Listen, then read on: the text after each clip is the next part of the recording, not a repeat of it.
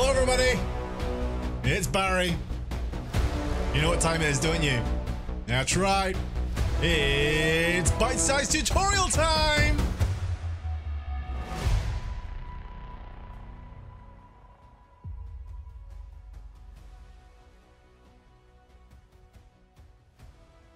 Alright, so guys, first up, let's start by laying some foundations in the route that we want to take. Doesn't have to be perfect. It's a rough measure of where we're going.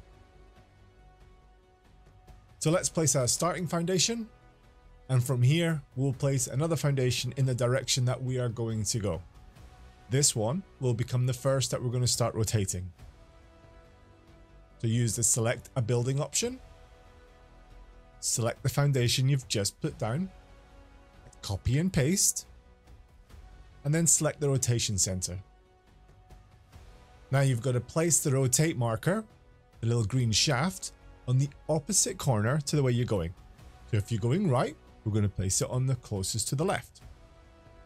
If we're going left, we're going to place it on the closest to the right. Here, we're going to place the green shaft on the closest corner on the left because we're rotating right.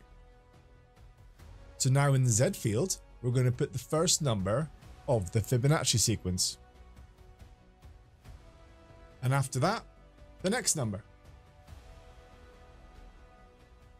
And after that, the next number. And guess what? You continue using the next number until you've got to where you're going. Now just remember, when you're rotating with the Fibonacci sequence, always go up and down gradually. Don't skip any numbers.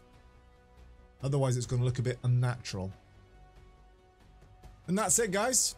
You're on the road to your very first road. Well, for that and many other really bad jokes, hang around. If you've not already done so, hit that follow button. If you've got any suggestions for some more bite-sized tutorials for our reactions, pop them in chat, give me a message, and we'll see what we can do. But thanks for watching, guys. I'm going to go back to me in the studio. Bye for now.